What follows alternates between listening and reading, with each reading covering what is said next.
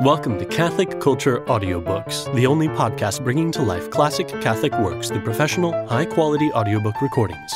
Stay up to date with our latest podcast releases by signing up for our newsletter at catholicculture.org/getaudio. Today's reading, Duties of the Church Towards Knowledge, from The Idea of a University by St. John Henry Newman, narrated by James T. Majewski.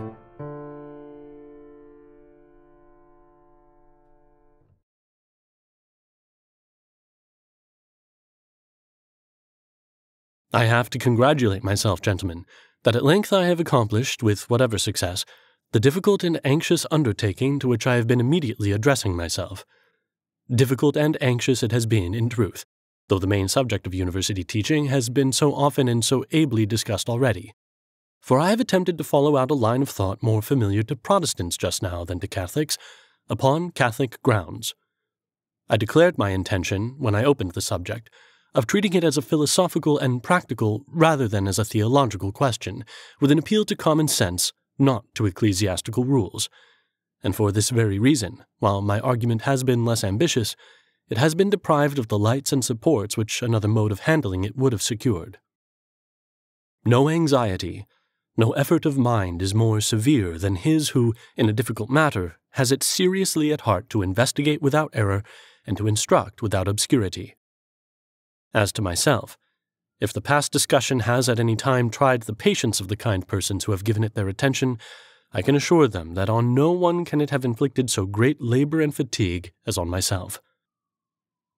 Happy they who are engaged in provinces of thought so familiarly traversed and so thoroughly explored that they see everywhere the footprints, the paths, the landmarks, and the remains of former travelers, and can never step wrong. But for myself, gentlemen, I have felt like a navigator on a strange sea, who is out of sight of land, is surprised by night, and has to trust mainly to the rules and instruments of his science for reaching the port. The everlasting mountains, the high majestic cliffs of the opposite coast, radiant in the sunlight, which are our ordinary guides, fail us in an excursion such as this. The lessons of antiquity, the determinations of authority are here rather the needle, chart, and plummet, than great objects with distinct and continuous outlines and completed details, which stand up and confront and occupy our gaze and relieve us from the tension and suspense of our personal observation. And thus, in spite of the pains we may take to consult others and avoid mistakes, it is not till the morning comes and the shore greets us, and we see our vessel making straight for harbor, that we relax our jealous watch and consider anxiety irrational. Such, in a measure, has been my feeling in the foregoing inquiry, in which indeed I have been in want neither of authoritative principles nor distinct precedents, but of treatises in extenso on the subject on which I have written, the finished work of writers who, by their acknowledged judgment and erudition, might furnish me for my private guidance with a running instruction on each point which successively came under review. I have spoken of the arduousness of my immediate undertaking because what I have been attempting has been of a preliminary nature, not contemplating the duties of the Church towards a university, nor the characteristics of a university which is Catholic, but inquiring what a university is, what is its aim, what its nature, what its bearings. I have accordingly laid down first that all branches of knowledge are, at least implicitly, the subject matter of its teaching, that these branches are not isolated and independent one of another, but form together a whole or system, that they run into each other and complete each other, and that, in proportion to our view of them as a whole, is the exactness and trustworthiness of the knowledge which they separately convey, that the process of imparting knowledge to the intellect in this philosophical way is its true culture, that such culture is a good in itself, that the knowledge which is both its instrument and result is called liberal knowledge, that such culture, together with the knowledge which affects it, may fitly be sought for its own sake, that it is, however, in addition, of great secular utility, as constituting the best and highest formation of the intellect for social and political life, and lastly, that considered in a religious aspect, it concurs with Christianity a certain way, and then diverges from it, and consequently proves, in the event, sometimes its serviceable ally, sometimes, from its very resemblance to it, an insidious and dangerous foe. Though, however, these discourses have only professed to be preliminary, being directed to the investigation of the object and nature of the education which a university professes to impart. At the same time, I do not like to conclude without making some remarks upon the duties of the Church towards it, or rather on the ground of those duties. If the Catholic faith is true, a university cannot exist externally to the Catholic pale, for it cannot teach universal knowledge if it does not teach Catholic theology. This is certain. But still, though it had ever so many theological chairs, that would not suffice to make it a Catholic university. For theology would be included in its teaching only as a branch of knowledge, only as one out of many constituent portions, however important a one, of what I have called philosophy.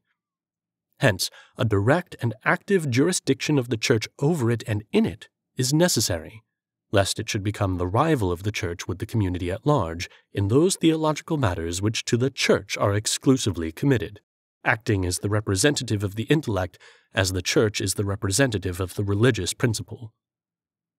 The illustration of this proposition shall be the subject of my concluding discourse. I say, then, that even though the case could be so that the whole system of Catholicism was recognized and professed, without the direct presence of the Church, still this would not at once make such a university a Catholic institution, nor be sufficient to secure the due weight of religious considerations in its philosophical studies. For it may easily happen that a particular bias or drift may characterize an institution, which no rules can reach, nor officers remedy, nor professions or promises counteract. We have an instance of such a case in the Spanish Inquisition. Here was a purely Catholic establishment, devoted to the maintenance, or rather the ascendancy of Catholicism, keenly zealous for theological truth, the stern foe of every anti-Catholic idea, and administered by Catholic theologians, yet in no proper sense belonged to the Church. It was simply and entirely a state institution.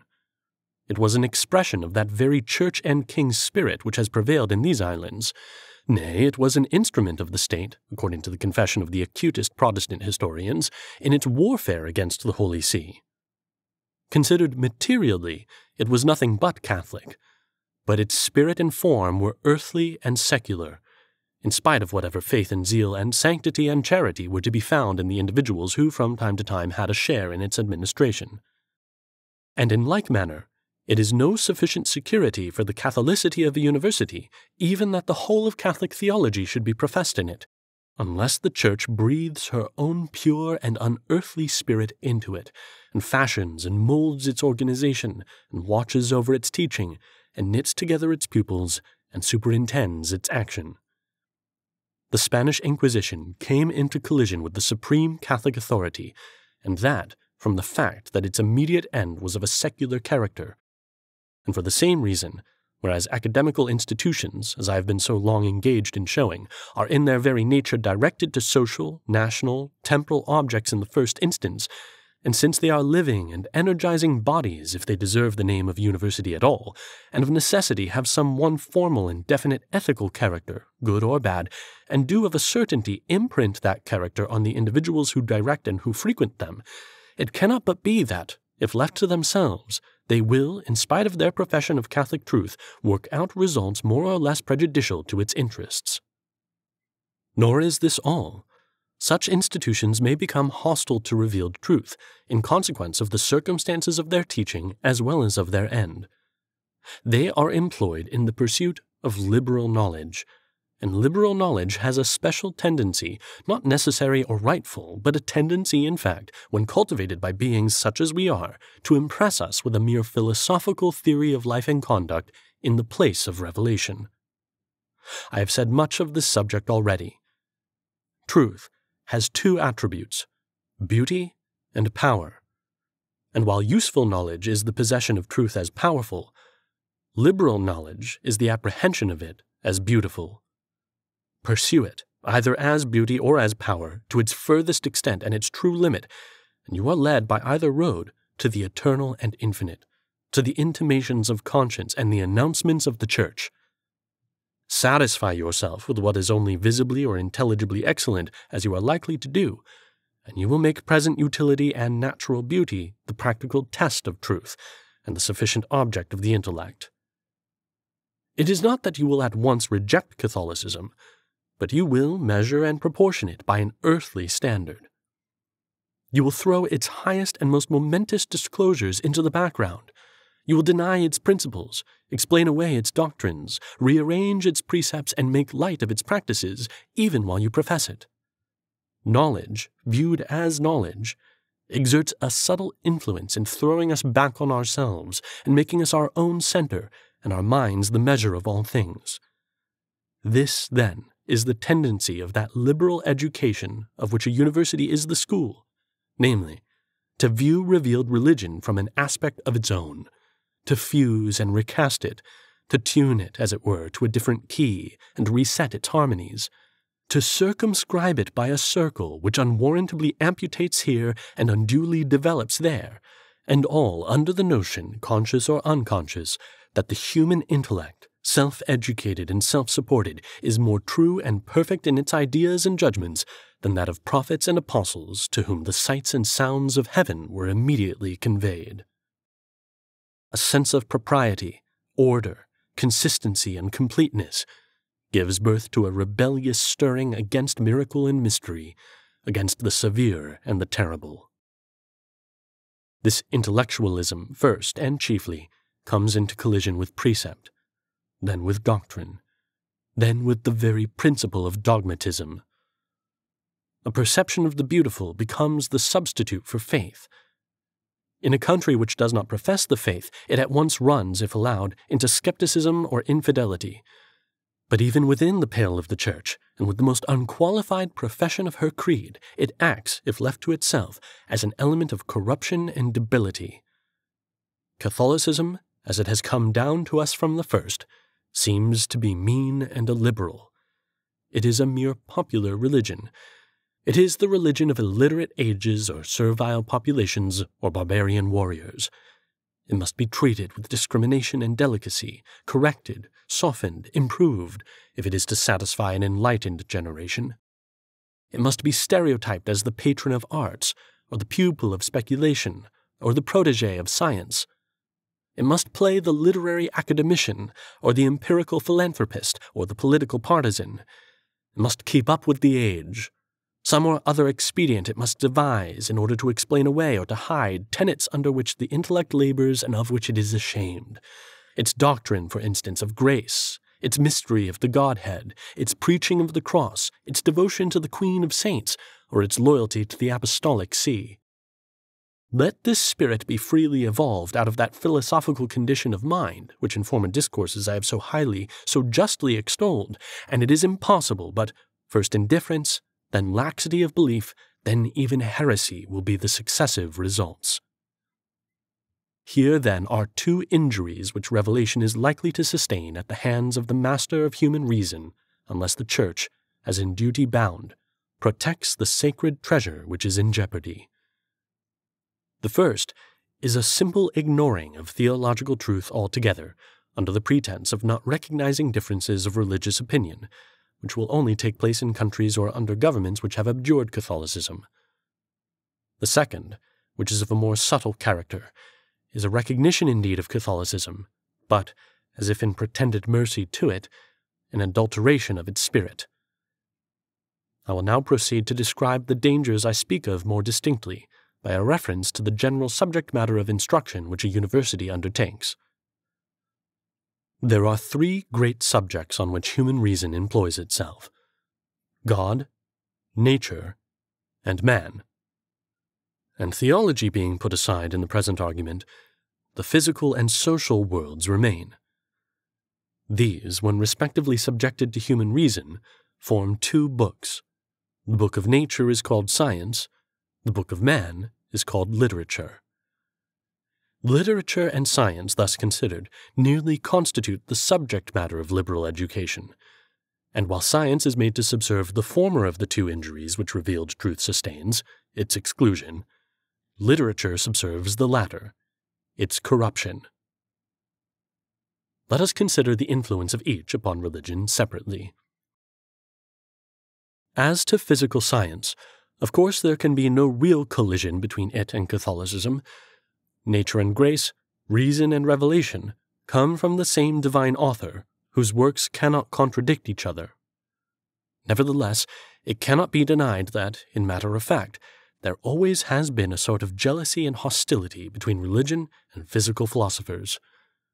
The name of Galileo reminds us of it at once. Not content with investigating and reasoning in his own province, it is said, he went out of his way directly to insult the received interpretation of Scripture. Theologians repelled an attack which was wanton and arrogant, and science, affronted in her minister, has taken its full revenge upon theology since. A vast multitude of its teachers, I fear it must be said, have been either unbelievers or skeptics, or at least have denied to Christianity any teaching distinctive or special over the religion of nature. There have indeed been most illustrious exceptions, some men protected by their greatness of mind, some by their religious profession, some by the fear of public opinion. But I suppose the run of experimentalists external to the Catholic Church have more or less inherited the positive or negative unbelief of Laplace, Buffon, Franklin, Priestley, Cuvier, and Humboldt. I do not, of course, mean to say that there need be in every case a resentful and virulent opposition made to religion on the part of scientific men, but their emphatic silence or phlegmatic inadvertence as to its claims have implied, more eloquently than any words, that in their opinion it had no voice at all in the subject matter which they had appropriated to themselves. The same antagonism shows itself in the Middle Ages. Friar Bacon was popularly regarded with suspicion as a dealer in unlawful arts. Pope Sylvester II has been accused of magic for his knowledge of natural secrets, and the geographical ideas of St. Virgil, Bishop of Salzburg, were regarded with anxiety by the great St. Boniface, the glory of England, the martyr apostle of Germany. I suppose, in matter of fact, magical superstition and physical knowledge did commonly go together in those ages. However, the hostility between experimental science and theology is far older than Christianity. Lord Bacon traces it to an era prior to Socrates. He tells us that, among the Greeks, the atheistic was the philosophy most favorable to physical discoveries, and he does not hesitate to imply that the rise of the religious schools was the ruin of science. Now, if we would investigate the reason of this opposition between theology and physics, I suppose we must first take into account Lord Bacon's own explanation of it. It is common in judicial inquiries to caution the parties on whom the verdict depends to put out of their minds whatever they have heard out of court on the subject to which their attention is to be directed. They are to judge by the evidence, and this is a rule which holds in other investigations as far as this, that nothing of an adventitious nature ought to be introduced into the process. In like manner, from religious investigations as such, physics must be excluded, and from physical as such, religion. And if we mix them, we shall spoil both. The theologian, speaking of divine omnipotence, for the time simply ignores the laws of nature as existing restraints upon its exercise, and the physical philosopher, on the other hand, in his experiments upon natural phenomena, is simply ascertaining those laws, putting aside the question of that omnipotence. If the theologian, in tracing the ways of providence, were stopped with objections grounded on the impossibility of physical miracles, he would justly protest against the interruption. And were the philosopher, who was determining the motion of the heavenly bodies, to be questioned about their final or their first cause, he too would suffer an illogical interruption. The latter asks the cause of volcanoes, and is impatient at being told it is the divine vengeance. The former asks the cause of the overthrow of the guilty cities, and is preposterously referred to the volcanic action still visible in their neighborhood. The inquiry into final causes for the moment passes over the existence of established laws. The inquiry into physical passes over for the moment the existence of God. In other words, physical science is in a certain sense atheistic, for the very reason it is not theology. This is Lord Bacon's justification, and an intelligible one, for considering that the fall of atheistic philosophy in ancient times was a blight upon the hopes of physical science. Aristotle, he says, Galen and others frequently introduce such causes as these. The hairs of the eyelids are for a fence to the sight, the bones for pillars whence to build the bodies of animals, the leaves of trees are to defend the fruit from the sun and wind, the clouds are designed for watering the earth, all which are properly alleged in metaphysics, but in physics are impertinent and as remoras to the ship, that hinder the sciences from holding on their course of improvement and is introducing a neglect of searching after physical causes.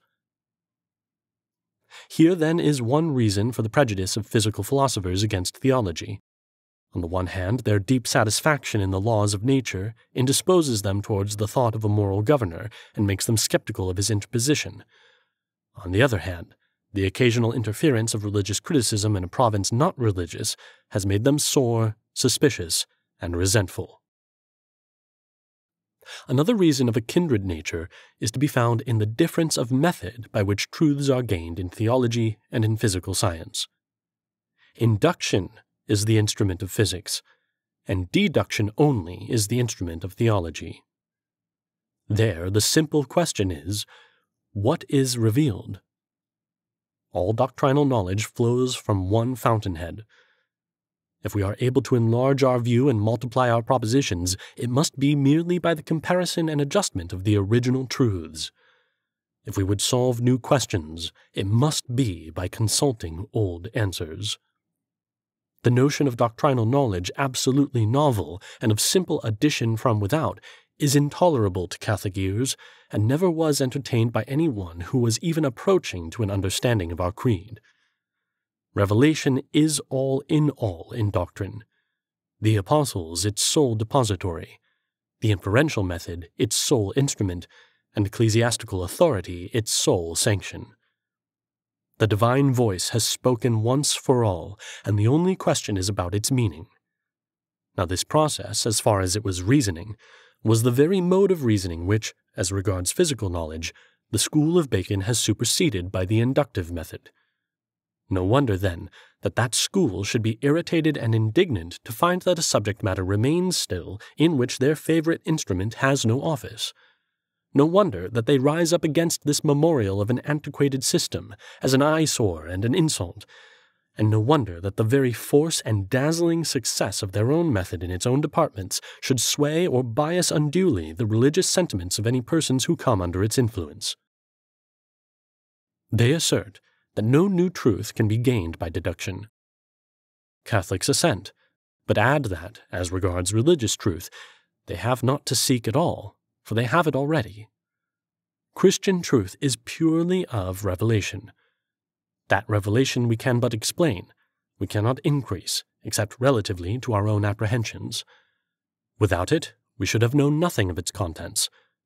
With it, we know just as much as its contents, and nothing more. And as it was given by a divine act independent of man, so will it remain in spite of man. Niebuhr may revolutionize history, Lavoisier chemistry, Newton astronomy, but God himself is the author as well as the subject of theology. When truth can change, its revelation can change. When human reason can out-reason the omniscient, then may it supersede his work. Avowals such as these fall strange upon the ear of men whose first principle is the search after truth, and whose starting points of search are things material and sensible. They scorn any process of inquiry not founded on experiment. The mathematics indeed they endure, because that science deals with ideas, not with facts, and leads to conclusions hypothetical rather than real.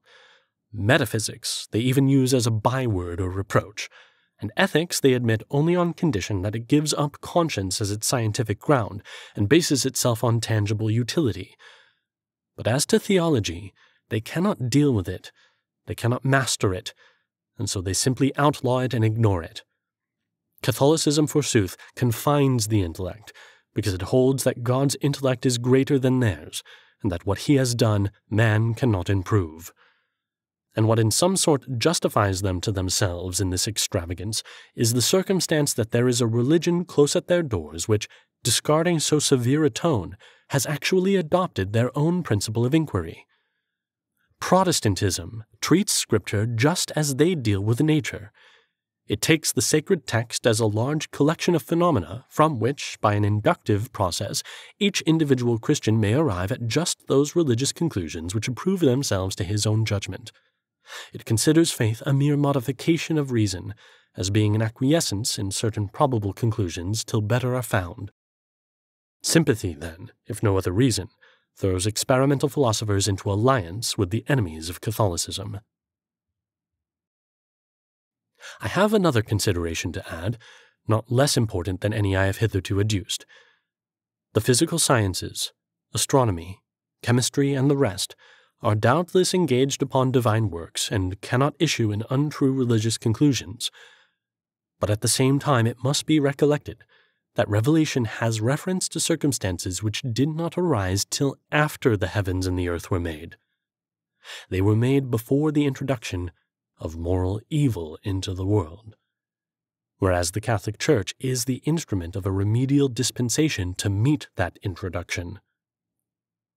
No wonder, then, that her teaching is simply distinct, though not divergent, from the theology which physical science suggests to its followers. She sets before us a number of attributes and acts on the part of the divine being for which the material and animal creation gives no scope. Power, wisdom, goodness are the burden of the physical world, but it does not and could not speak of mercy, long-suffering, and the economy of human redemption, and but partially of the moral law and moral goodness. Sacred theology, says Lord Bacon, must be drawn from the words and the oracles of God, not from the light of nature or the dictates of reason. It is written that the heavens declare the glory of God, but we nowhere find it that the heavens declare the will of God, which is pronounced a law and a testimony that men should do according to it.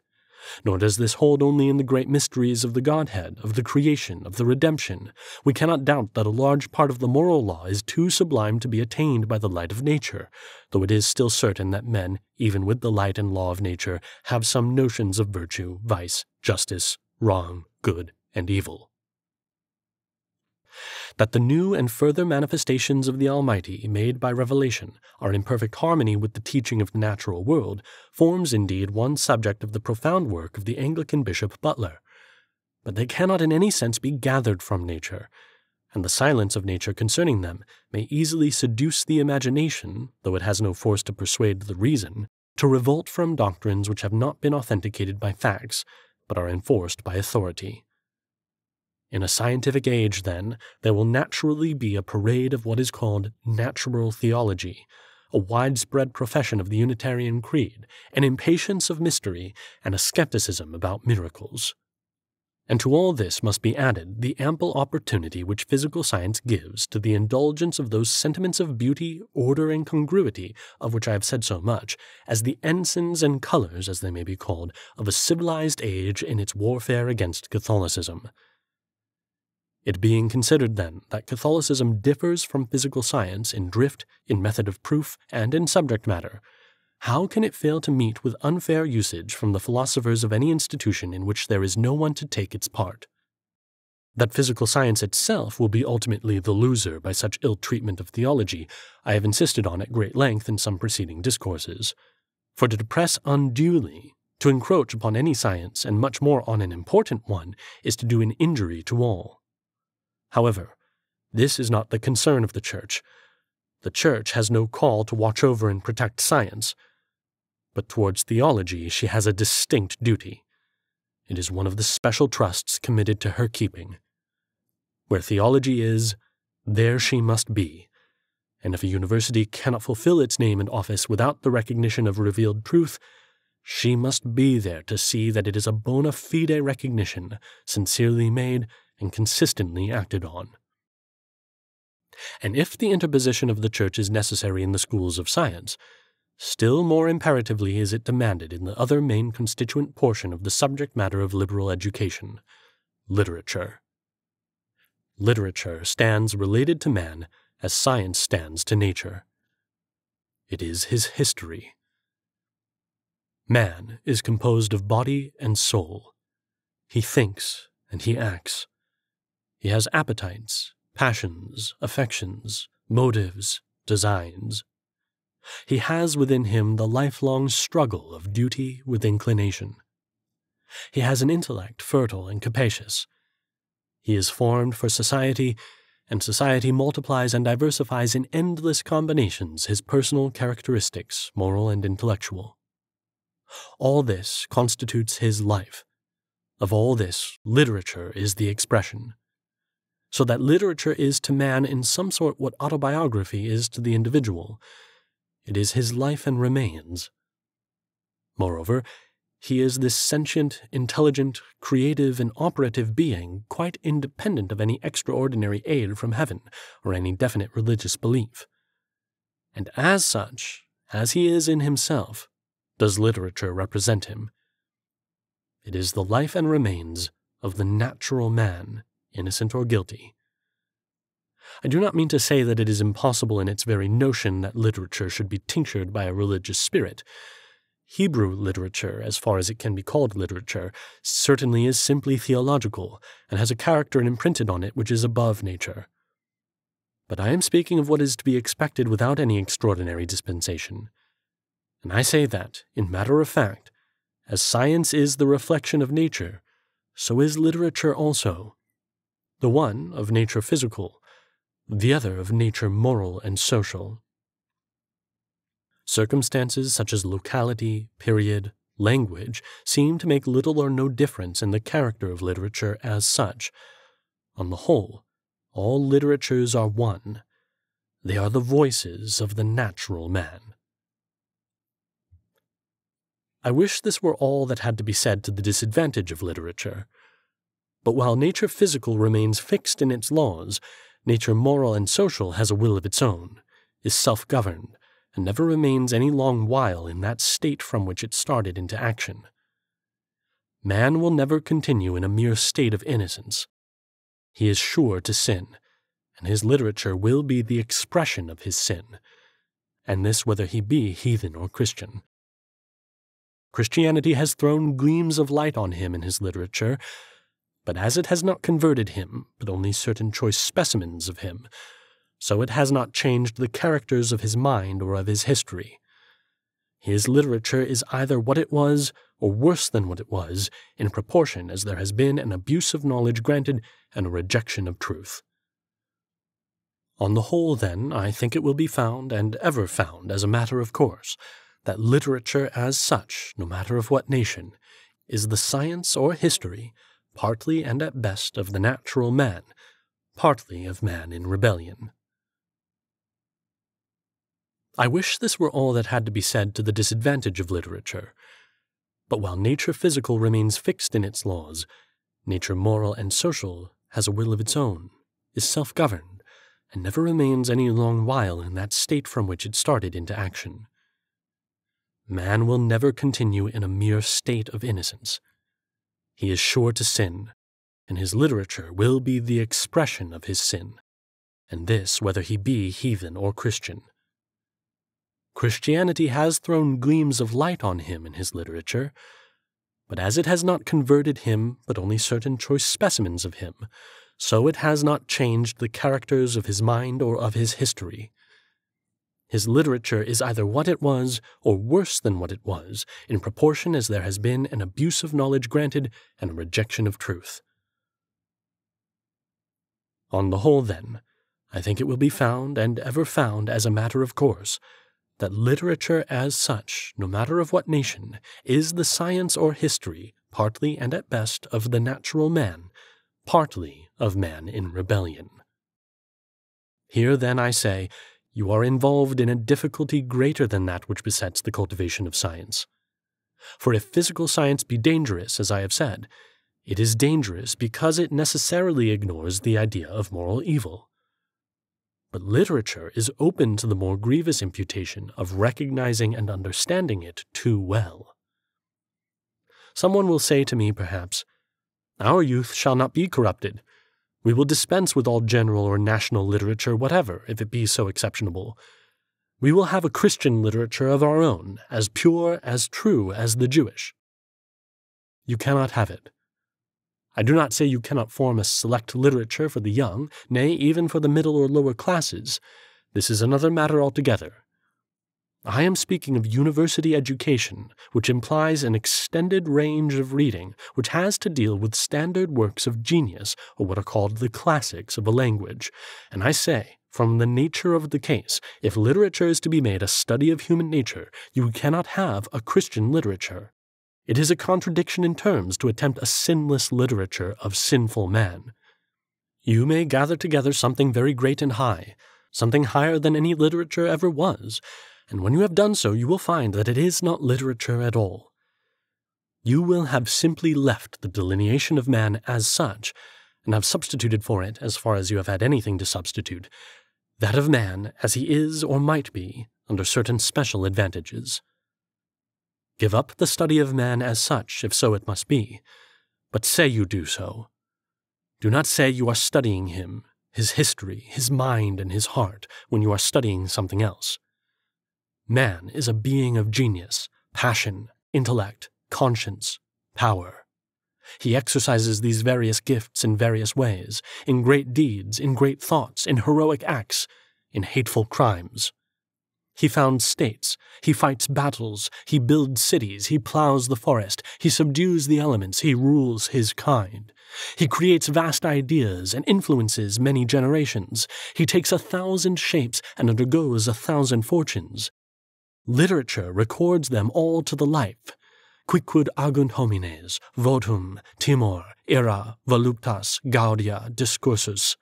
He pours out his fervid soul in poetry. He sways to and fro. He soars, he dives in his restless speculations. His lips drop eloquence. He touches the canvas, and it glows with beauty. He sweeps the strings, and they thrill with an ecstatic meaning. He looks back into himself, and he reads his own thoughts, and notes them down. He looks out into the universe, and tells over and celebrates the elements and principles of which it is the product. Such is man. Put him aside, keep him before you. But whatever you do, do not take him for what he is not, for something more divine and sacred, for man regenerate. Nay, beware of showing God's grace and its work at such disadvantage as to make the few of whom it has thoroughly influenced compete in intellect with the vast multitude who either have it not or use it ill. The elect are few to choose out of, and the world is inexhaustible. From the first, Jabal and Tubal-Cain, Nimrod the stout hunter, the learning of the pharaohs, and the wisdom of the east country are of the world. Every now and then they are rivaled by a Solomon or a Bezaleel, but the habitat of natural gifts is the natural man. The Church may use them. She cannot at her will originate them. Not till the whole human race is made new will its literature be pure and true. Possible, of course, it is in idea for nature, inspired by heavenly grace, to exhibit itself on a large scale in an originality of thought or action even far beyond what the world's literature has recorded or exemplified. But if you would in fact have a literature of saints, first of all, have a nation of them. What is a clearer proof of the truth of all this than the structure of the inspired word itself? It is undeniably not the reflection or picture of the many, but of the few. It is no picture of life, but an anticipation of death and judgment. Human literature is about all things, grave or gay, painful or pleasant, but the inspired word views them only in one aspect, and as they tend to one scope. It gives us little insight into the fertile developments of mind. It has no terms in its vocabulary to express with exactness the intellect and its separate faculties. It knows nothing of genius, fancy, wit, invention, presence of mind, resource. It does not discourse of empire, commerce, enterprise, learning, philosophy, or the fine arts. Slightly, too, does it touch on the more simple and innocent courses of nature and their reward. Little does it say of those temporal blessings which rest upon our worldly occupations and make them easy, of the blessings which we derive from the sunshine day and the serene night, from the succession of the seasons and the produce of the earth. Little about our recreations and our daily domestic comforts, little about the ordinary occasions of festivity and mirth which sweeten human life, and nothing at all about various pursuits or amusements which it would be going too much into detail to mention. We read indeed of the feast when Isaac was weaned, and of Jacob's courtship, and of the religious merrymakings of holy Job. But exceptions such as these do but remind us what might be in Scripture and is not. If then by literature is meant the manifestation of human nature in human language, you will seek for it in vain except in the world. Put up with it as it is, or do not pretend to cultivate it. Take things as they are, not as you could wish them. Nay, I am obliged to go further still. Even if we could, still we should be shrinking from our plain duty, gentlemen, did we leave out literature from education. For why do we educate except to prepare for the world?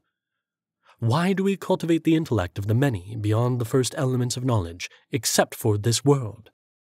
Will it be much matter in the world to come, whether our bodily health or whether our intellectual strength was more or less, except, of course, as this world is in all its circumstances a trial for the next? If then a university is a direct preparation for this world, let it be what it professes. It is not a convent. It is not a seminary. It is a place to fit men of the world for the world. We cannot possibly keep them from plunging into the world with all its ways and principles and maxims when their time comes, but we can prepare them against what is inevitable, and it is not the way to learn to swim in troubled waters, never to have gone into them. Proscribe, I do not merely say particular authors, particular works, particular passages, but secular literature as such. Cut out from your class books all broad manifestations of the natural man, and those manifestations are waiting for your pupils' benefit at the very doors of your lecture room in living and breathing substance. They will meet him there in all the charm of novelty and all the fascination of genius or of amiableness. Today a pupil, tomorrow a member of the great world. Today confined to the lives of the saints, tomorrow thrown upon Babel. Thrown on Babel, without the honest indulgence of wit and humor and imagination having ever been permitted to him, without any fastidiousness of taste wrought into him, without any rule given him for discriminating the precious from the vile, beauty from sin, the truth from the sophistry of nature, what is innocent from what is poison. You have refused him the masters of human thought, who would in some sense have educated him because of their incidental corruption. You have shut up from him those whose thoughts strike home to our hearts, whose words are proverbs, whose names are indigenous to all the world, who are the standard of their mother tongue and the pride and boast of their countrymen, Homer, Ariosto, Cervantes, Shakespeare, because the old Adam smelt rank in them. And for what have you reserved him? You have given him a liberty unto the multitudinous blasphemy of his day.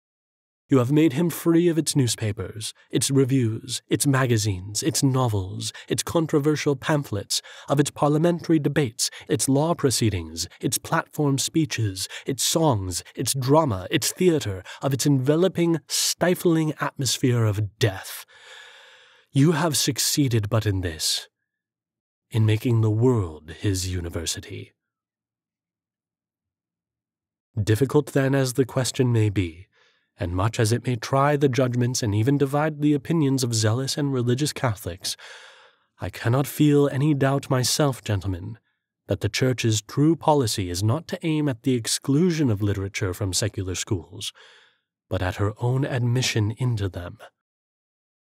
Let her do for literature in one way what she does for science in another. Each has its imperfection, and she has her remedy for each. She fears no knowledge, but she purifies all. She represses no element of our nature, but cultivates the whole. Science is grave, methodical, logical. With science, then, she argues and opposes reason to reason. Literature does not argue, but declaims and insinuates.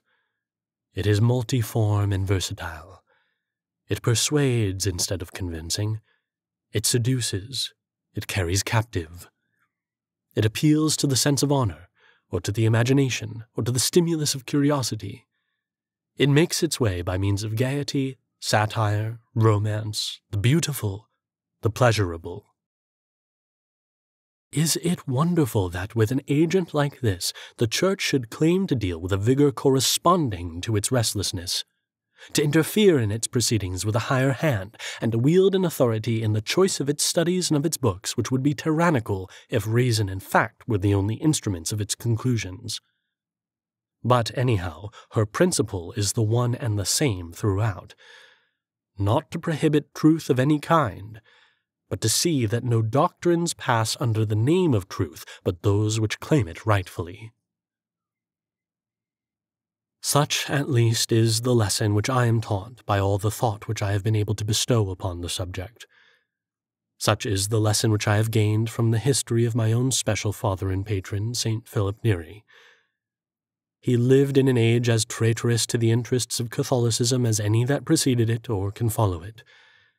He lived at a time when pride mounted high and the senses held rule, a time when kings and nobles never had more of state and homage, and never less of personal responsibility and peril, when medieval winter was receding, and the summer sun of civilization was bringing into leaf and flower 1,000 forms of luxurious enjoyment, when a new world of thought and beauty had opened upon the human mind in the discovery of the treasures of classic literature and art. He saw the great and the gifted, dazzled by the enchantress and drinking in the magic of her song. He saw the high and the wise, the student and the artist, painting and poetry and sculpture and music and architecture drawn within her range and circling round the abyss. He saw heathen forms mounting thence and forming in the thick air.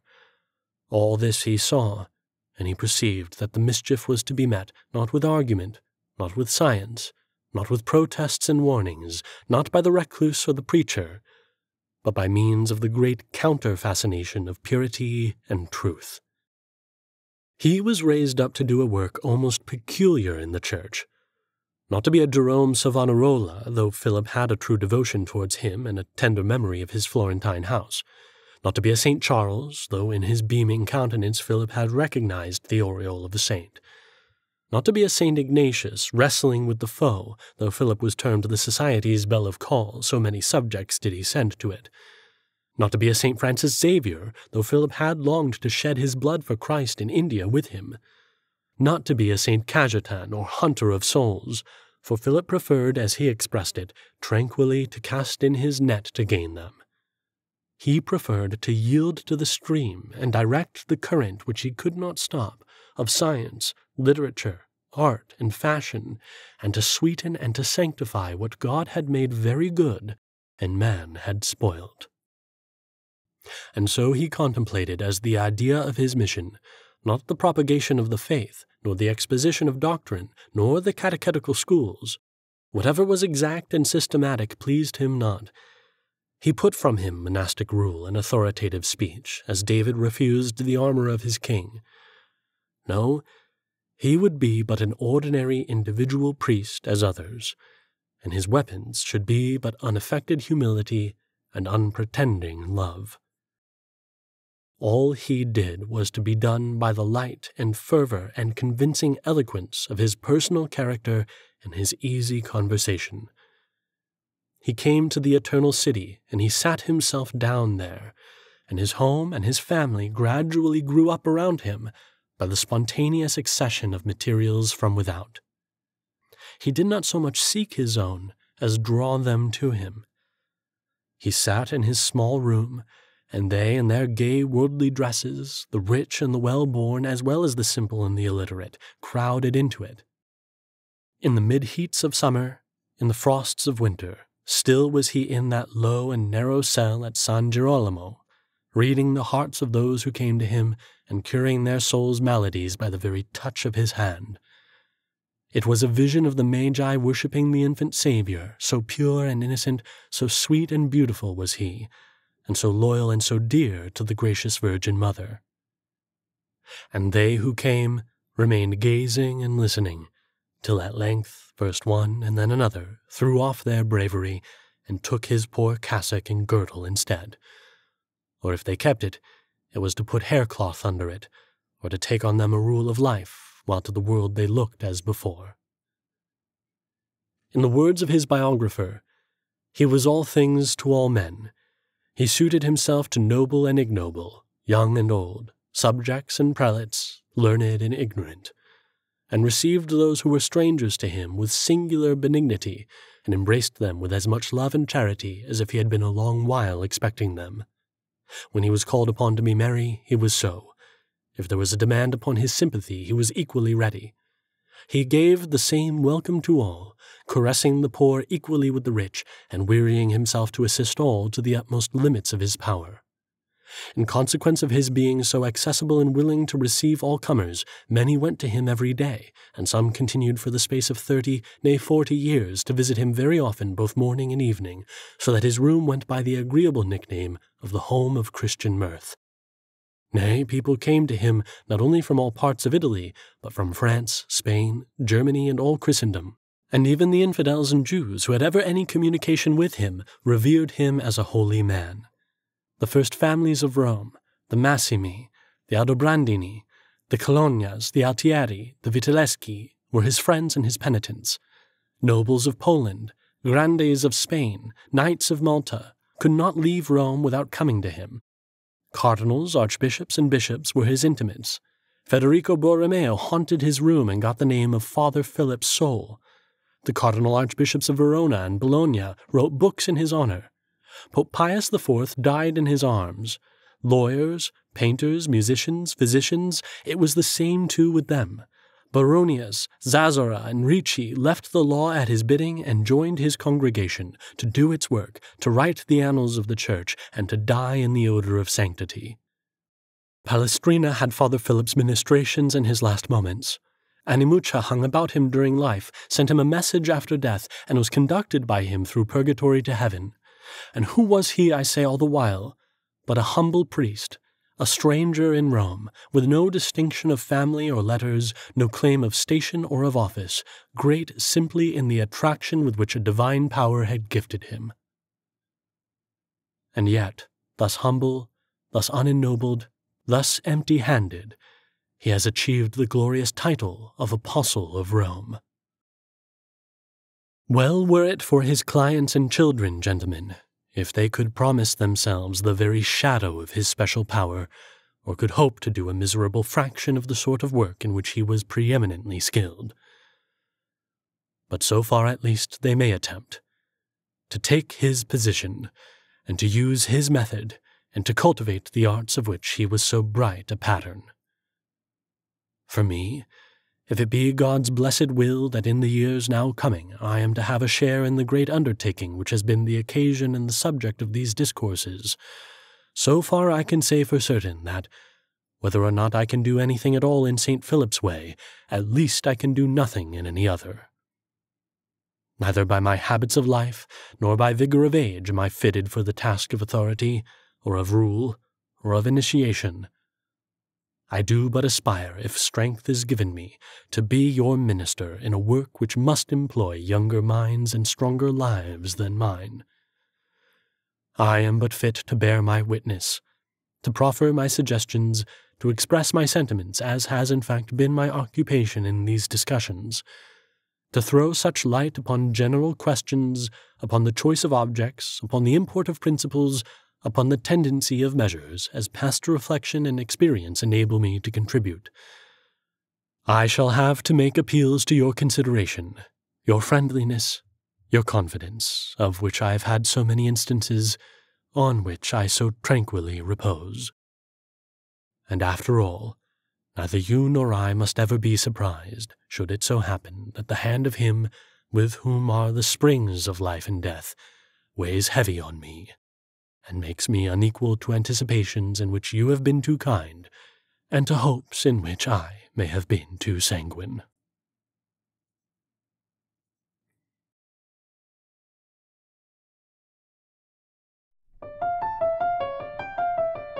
This has been Duties of the Church Towards Knowledge, from The Idea of University, by St. John Henry Newman, narrated by James T. Majewski.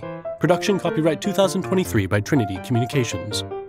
This podcast is a production of CatholicCulture.org. Check out our other podcasts, including Way of the Fathers, an early church history podcast hosted by Jim Papandrea, Criteria, the Catholic Film Podcast, featuring deep analysis of great films from a Catholic perspective, and the Catholic Culture Podcast, an interview show exploring Catholic arts, culture, and issues. You'll find all of this, as well as Catholic news, commentary, liturgical year resources, and more at CatholicCulture.org.